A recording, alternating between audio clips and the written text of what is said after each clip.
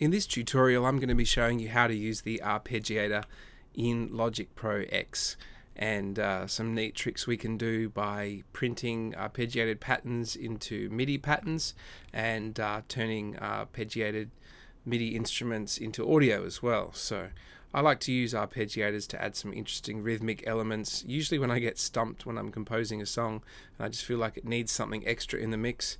And I'm just going to go ahead and create a new session from scratch. I'm not going to save this, and here we go. So I'm going to start out with a software instrument because arpeggiators are a MIDI effect. So you can load something from your library and you're looking for a sound that has a fairly strong attack and that will work well as a monophonic kind of, one note at a time. So let's have a look here. Mallets might work well.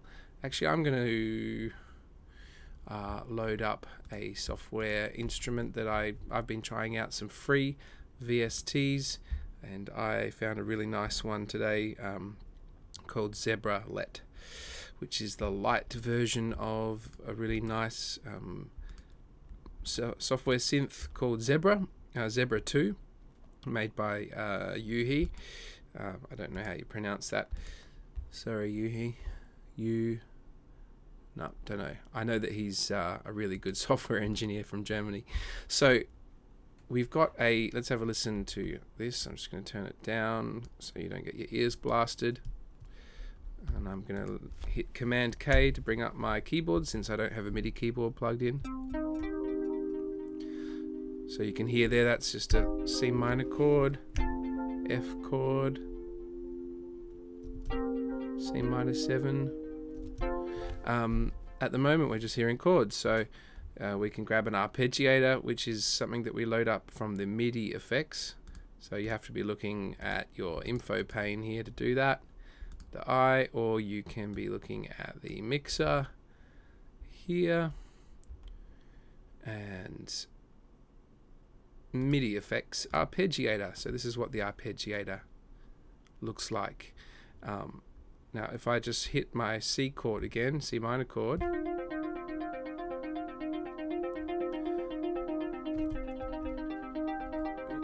it's cycling through those three notes at a rate of semiquavers, 16th notes, and that it will be determined by the beats per minute of my track. So if my track was a bit slower,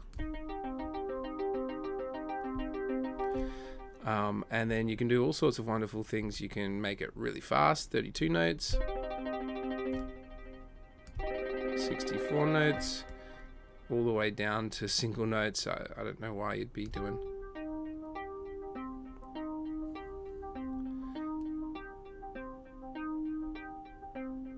So there are a number of variables here. You can change. Let's have a look. You can load some presets. So, or actually, before I load a preset, I'm just going to set that back to 16th notes and show you can actually make it go up more than one octave. So that's just going to cycle in a linear fashion through those notes. So these are some variations. It just sort of randomizes it a bit, but it's sort of the similar vibe each time. But some of these presets are really good. I'm just gonna go classic cycle.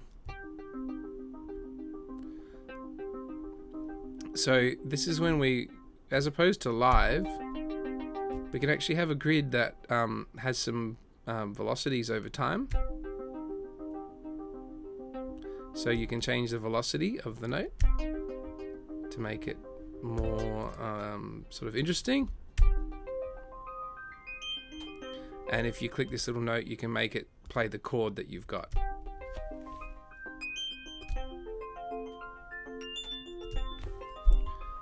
So there are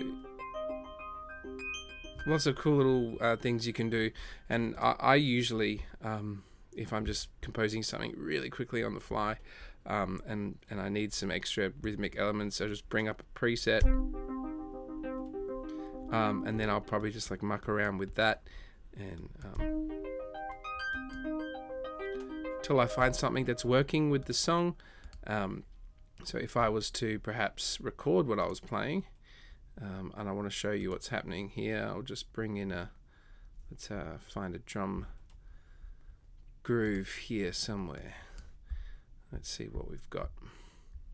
Still got a lot of things to download.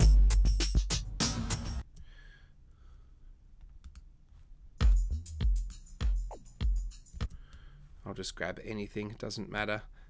If I drop that in a random spot, it's going to create. I'm not importing the tempo from that because I want it to be the same beats per minute as my track. So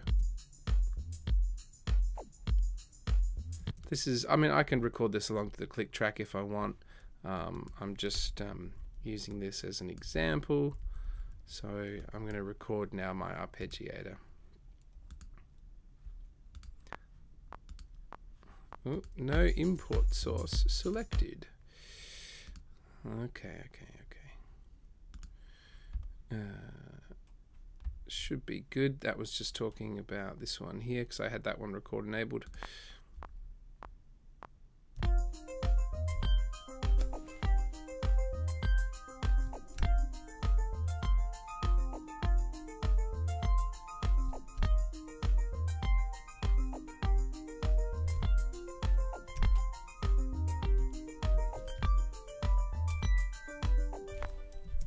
So let's have a look at what the MIDI is there. So if I double click there, you can see that's just essentially chords that I was holding down. So I'm going to get rid of that, and I'm going to get rid of the loop browser, and let's have a look. So these are chords, and you don't necessarily really need to quantize these because the arpeggiator will always lock into the groove, but I'm just going to do the old quantize anyway.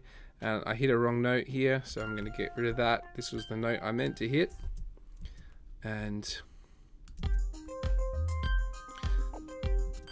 maybe extend these notes out to the end of their bars so it's playing constantly.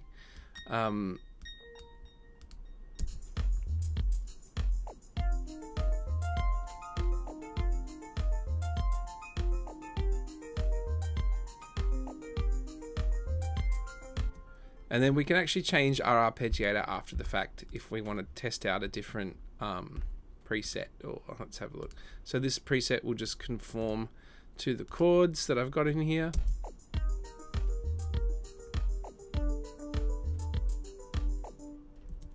I'll go back to the start.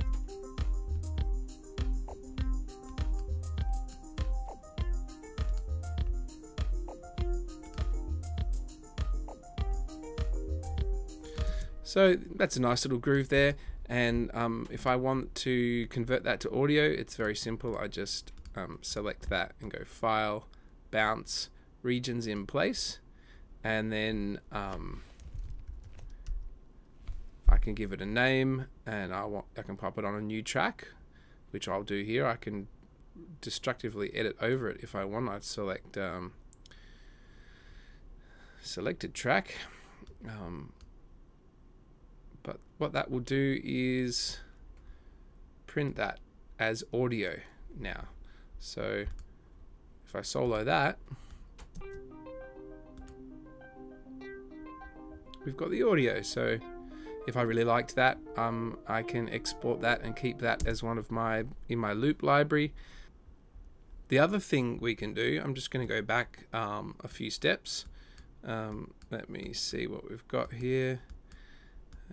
There we go. Another thing we can do is we can actually, with this MIDI, we've just got the chords, but we can actually get the MIDI. This is slightly more tricky, but we can get the MIDI pattern of that arpeggiator if we really liked it and keep that as just MIDI. And to do that, I need to create a secondary software instrument track, and there it is there. And I'm going to make an exact copy of the arpeggiator. I'm just going to do that on the mixer view. So here's my mixer.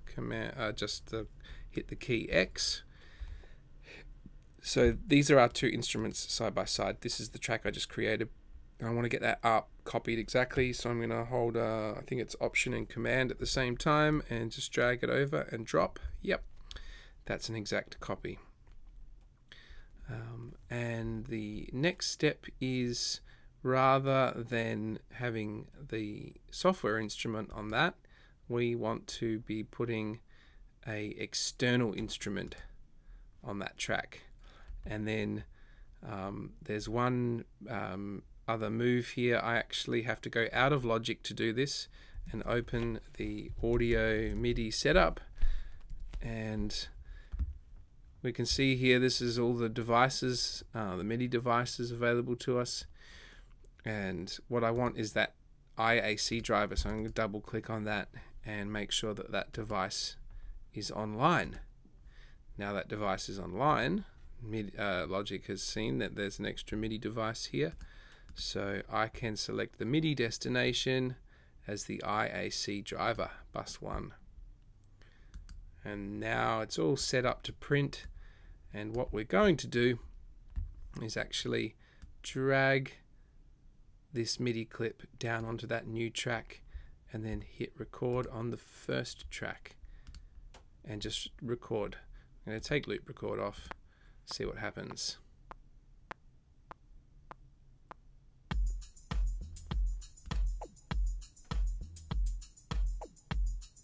Oh. So I don't want to record on that track. Let's try that again.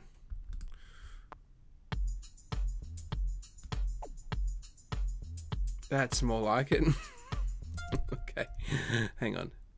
There we go. Work for me. Alright, that's what we want. You can see there, look, that looks more like the arpeggiated pattern printing into the MIDI. Lovely stuff. Looks like snow. And when I've printed that, there we go, there's my MIDI loop, and we don't need, so I can actually just go onto that track there, this track here, and get rid of the arpeggiator altogether. I don't need it anymore. I can even delete this instrument if I want. So that's burnt that MIDI ARP as the entire pattern there, and the different colors there are the different velocities. Looks like MIDI art almost. Look at that. So that's how you use the arpeggiator, and just use it to add interesting rhythmic and textural layers into your recordings, into your production, and have some fun with it.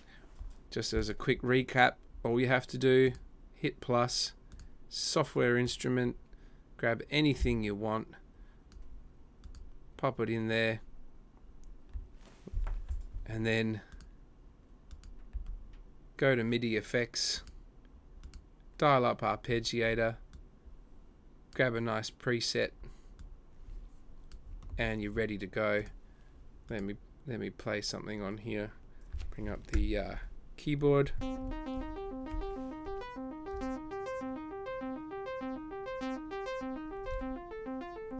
So that's it, folks. Hope you enjoyed that. Cheers.